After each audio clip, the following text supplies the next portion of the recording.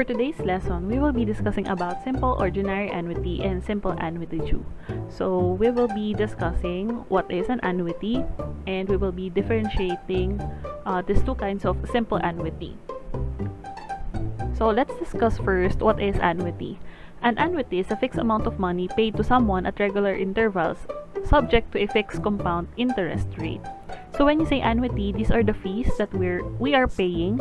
For example, house loan, house rent, investments or insurance, or tuition fees, and so on. Okay, as long as you are paying a fixed amount given regular intervals, and this is again subject for compound interest rate.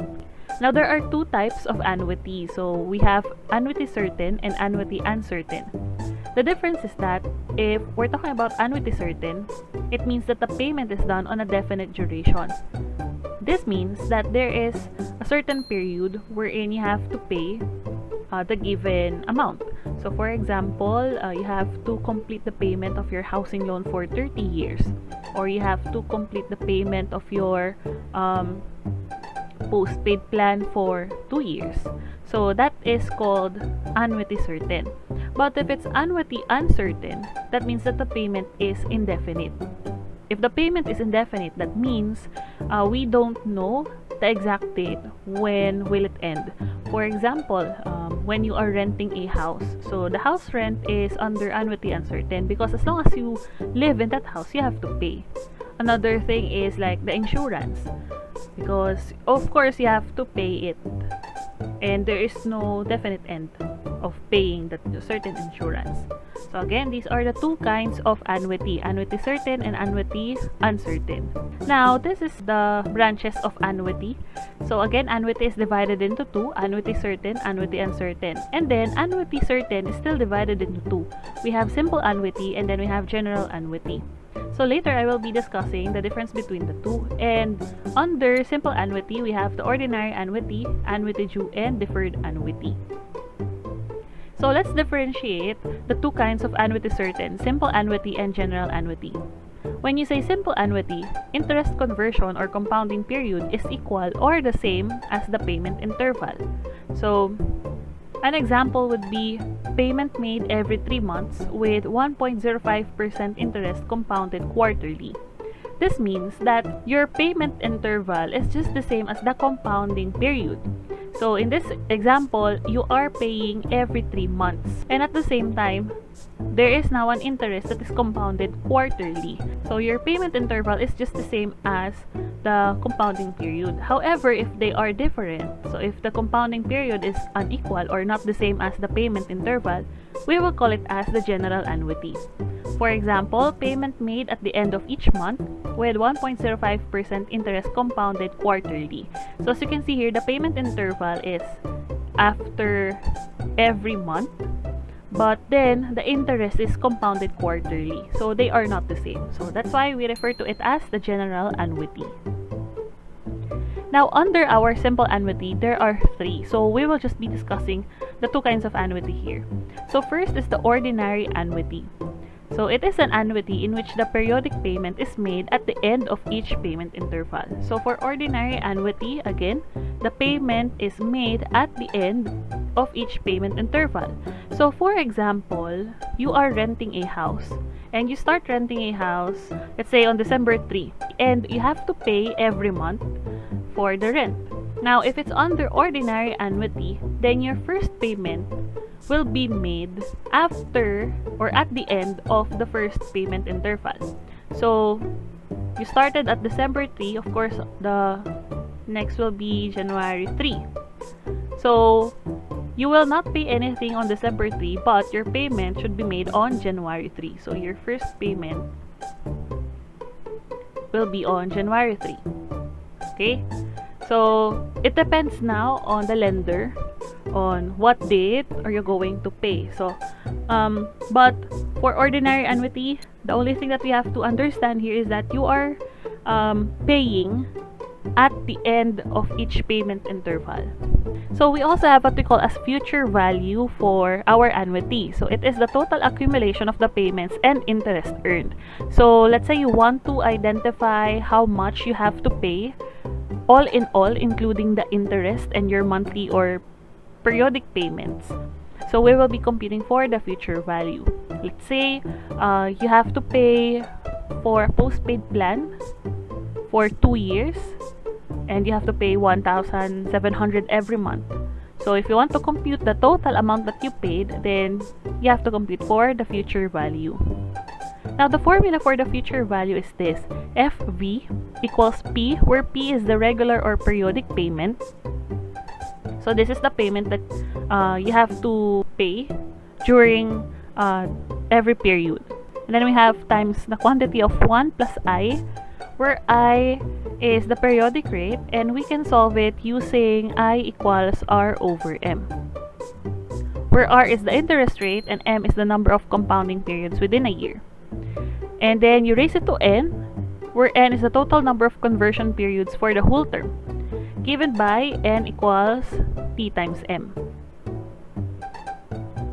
where T is the length of the terms in years. So for example, you have to pay for 5 years. So 5 there is our T. And then minus 1 all over I. So this is the formula for the future value under ordinary annuity. We also have what we call as the present value. So it is the principal that must be invested today to provide the regular payments of an annuity. So an example would be, you want to identify, let's say, how much can you loan, given that you can pay every month by 5,000 pesos. So with that, you have to solve for the present value. And the formula for the present value is this: PV equals P times 1 minus quantity of 1 plus I raised to negative N all over I. So the values of P, I, and N are just the same as with what we have for the future value. So again, this is the formula for the present value of ordinary annuity. Example number 1. Erica deposits 1,000 pesos at the end of every 3 months in an account that pays 3% compounded quarterly. How much will the amount in the account be after 5 years? So if you will look at this problem, you will see that Erica will deposit 1,000 pesos every 3 months. So every 3 months. And the account compounded quarterly. So if it's every 3 months, that means she have to deposit every quarter. So that means the payment interval is the same as the compounding period. So it's under simple annuity. And then, since it was mentioned here that Erica needs to deposit at the end of every month, that means this is under ordinary annuity. Now we have to determine if this problem involves future value or present value. Since the question is how much will be the amount in the account be after 5 years, that means we have to get the total accumulated money after 5 years. So that means we are dealing with future value. So we will be now solving for the future value of this given word problem. So let's identify the values. P is the payment. So we have 1,000. R is the rate. So it says that the account pays 3% interest. So this will be 0.03. Then for M, number of compounding periods. So it says quarterly. So that means it's 4. And T, for the duration of the payment, is 5 years. So T is equal to 5. Now, before we can substitute to our formula, we have to solve for I and N first. So I can be solved by dividing R by M. So R is 0.03, M is 4. So we divide this, we will get 0.0075. And then for N, all we have to do is just to multiply T by M. So we have 5 times 4 or 20. So now that we already have the values, we can now substitute to our formula for future value. So we have the payment.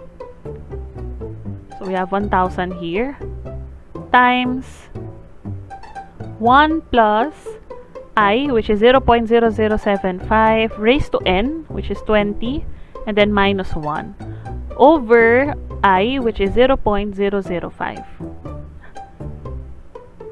And then over I, which is 0.0075. Now, all you have to do is to simplify everything. So, just input everything in the calculator. So, our future value now will be 21,491.22. So, all you have to do is just to round off into 2 decimal places. So, that means after 5 years, Erica's money will now be 21,491.22 pesos. So, that's how you solve for the future value of this given word problem.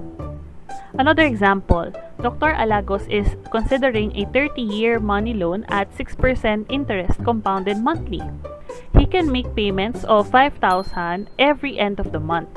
How much is the largest loan that he can afford?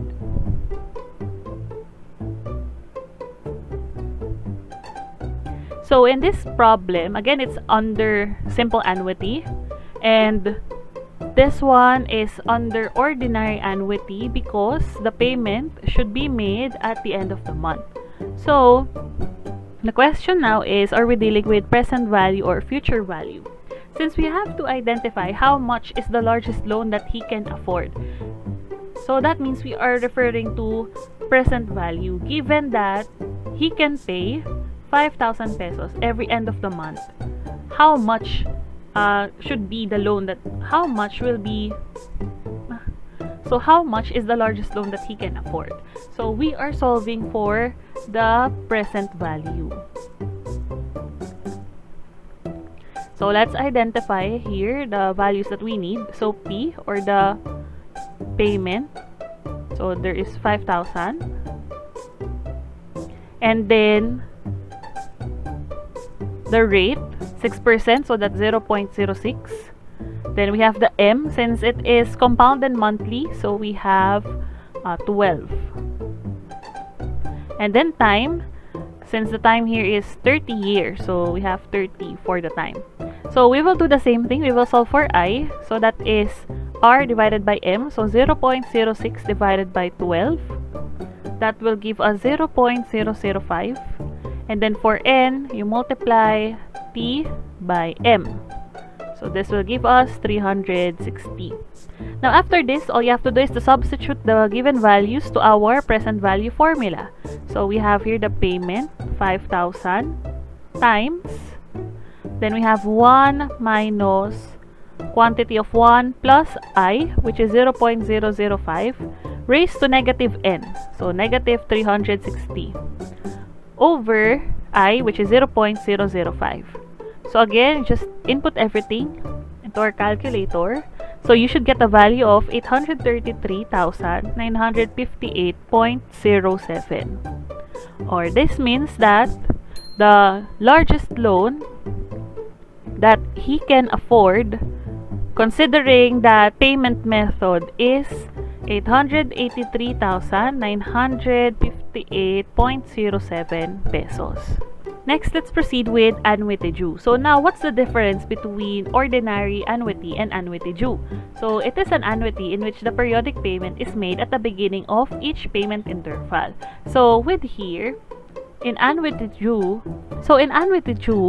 the payment is made at the beginning of each payment interval. So with ordinary annuity, the payment is at the end. For annuity due, it's in the beginning. So let's go back to our example a while ago. So let's say you started renting a house on December 3. So that's the start of the payment interval. And after a month, so that means that's January 3. So for annuity due, you have to pay already at December 3. So under annuity due, you already have to pay at the beginning of the payment interval, which is on December 3. So this will be your first payment.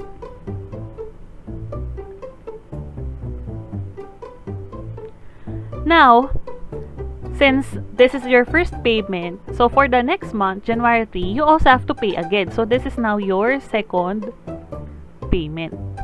So that's the difference now between ordinary annuity and annuity due. So in annuity due, you have to pay at the beginning of each payment interval.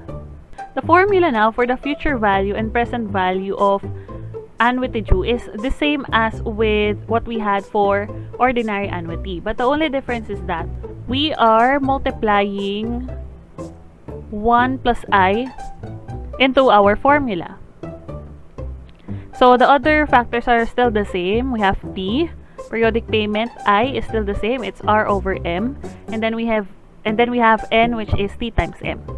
So again, it's just the same. What we just add is you multiply also 1 plus I. Same case with present value. So it's the same as with what we have for ordinary due. But again, we just have to add 1 plus I or multiply 1 plus I. And for our last example, Miss Perez borrowed money as a capital for her business. She plans to pay back her lender by paying 5,000 pesos at the beginning of each month for the next 5 years at an interest rate of 10% compounded monthly. How much can she borrow at this rate? So as you can see, the payment should be done at the beginning of each month. So it's under annuity due. Now, we have to identify if this word problem talks about future value or present value, since we want to identify how much can she borrow given that she can pay 5,000 pesos every month. This means that we are talking about the present value. So let's identify the things that we need. So P, or the payment, is 5,000. Rate is, since this is 10%, 0.10. M, compounded monthly, so this one should be 12. And D is equal to 5, since she needs to pay it for the next 5 years. So we compute for I, so it's 0.10 over 12. Now you will notice that it will be continuous. So to make it accurate, let's just represent this using fraction. So we have 1 over 120. So if in case you divide and it happens that it's continuous, it's better if we will write it in fraction form so that it will not affect our final answer later on. Because if you will just round off the decimal, so we might get different answers. So it's safer to use fraction if in case that the decimal number that you will arrive at is continuous. And then for N, we have 5 times 12, which is equal to 60.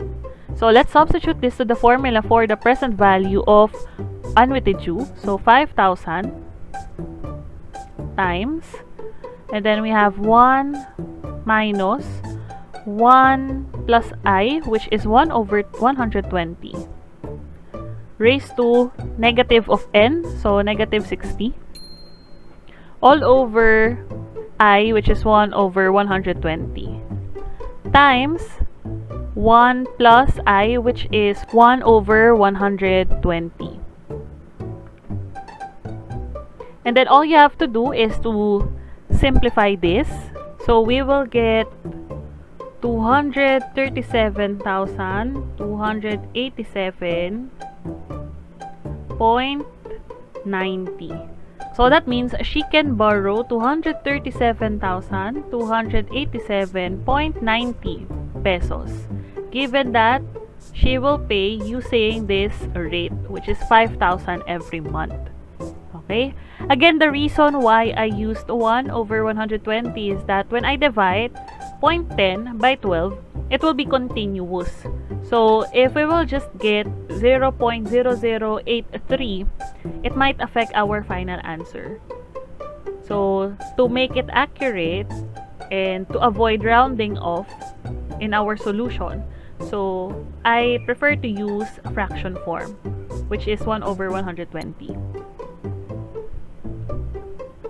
So again, that's how you solve for our present value and also the future value under annuity due and ordinary annuity. So that's it for today. I hope you learned something about simple ordinary annuity and annuity due, and see you next time.